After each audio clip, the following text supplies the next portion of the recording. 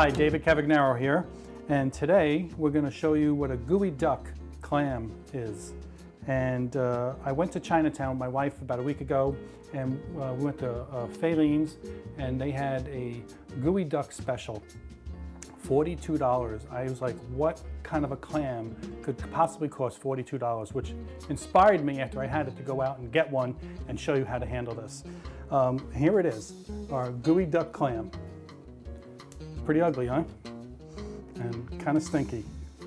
But it's actually very interesting. I don't think a lot of people know how to handle this. It's not always readily available. And I went to Chinatown in Brooklyn, and there's a wonderful place on 58th Street, and I picked this up. Got a whole bunch of them there for about $16 a pound. This clam, as you can see, it's quite large, costs $32. So I'm going to show you how to clean this and how to prepare it. We have a bowl of hot water from the tap and a bowl of cold water. So what we want to do is there's a skin on here that has to come off. So we need to put this in here for about a minute or so, let it soak. Again, we don't want to soak it too long because we don't want to cook the fish. But basically, as you can see, it's starting to turn color, and you have to wash this skin off. You can see it starts to lift off. See that? See that skin coming off? Stick it back in the water. You can just work that skin. It's not so hard. It takes, like I said, it takes about a minute, maybe two.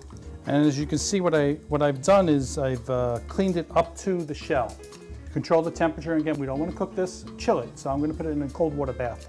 Not an ice bath, it's not necessary. It really wasn't in the hot water that long. Give it about a minute in there. Chill it down. This is the part here that's used for the sushi. And the part that's in the shell is actually you can use that for a soup. We're going to shuck this clam by running the knife up along the shell.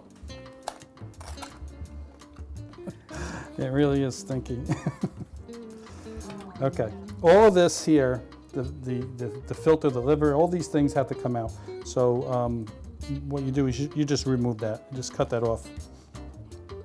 Use some hot water again to wash this.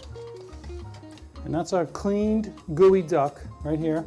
This is the part that we're going to use for soup. This is the part here that we're going to slice into sushi.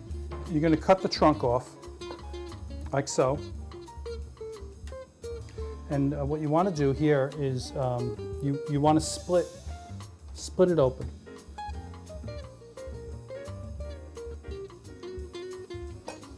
And you want to rinse this out inside.